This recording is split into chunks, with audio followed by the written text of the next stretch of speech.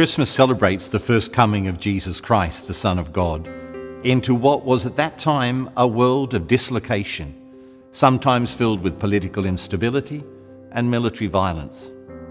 Joseph and Mary would experience this uncertainty when they had to escape the murderous intent of Herod and travel as migrants to the temporary security of Egypt. Christ came into this uncertain world to help us reconnect in loving friendship to God and to each other as God's children. Many people will mark the event of Christmas by reconnecting with those who are important in their lives. For some, this will be a time of reunion with loved ones separated for considerable lengths of time. There will be first-time introductions to new family members born behind invisible borders. And sadly, there will be grieving for those who have died during lockdown.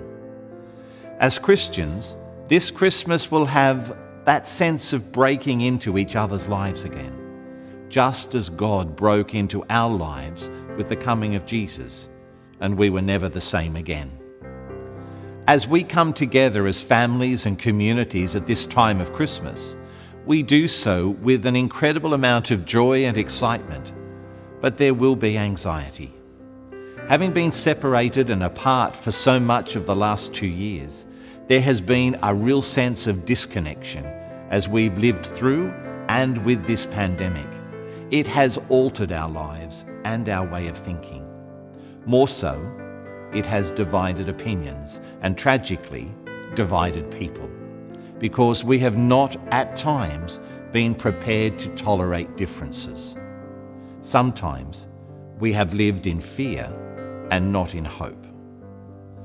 This Christmas, we have an opportunity to live in the posture of love once again, breaking into people's lives with a message of hope that is desperately needed.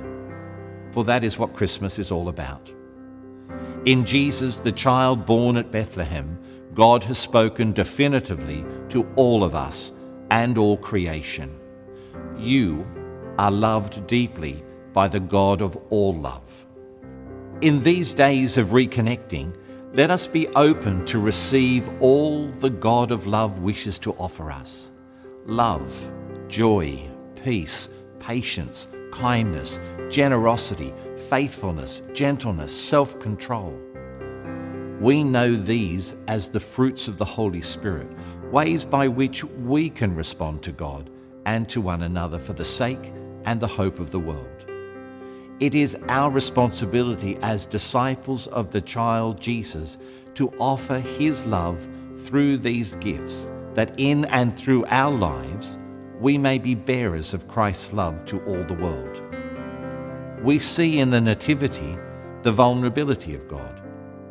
What seems at first glance to be a contradiction is in fact the means God has chosen to enter our lives through His gift of gentle love.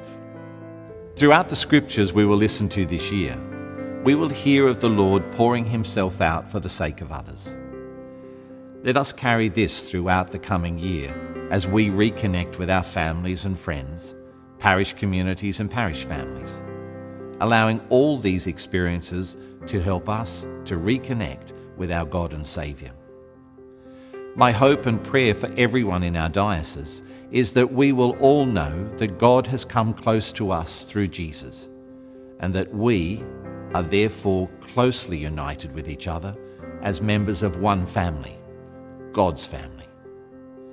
I wish you all every blessing for Christmas, and may the love of God revealed in the child of Bethlehem be with you all.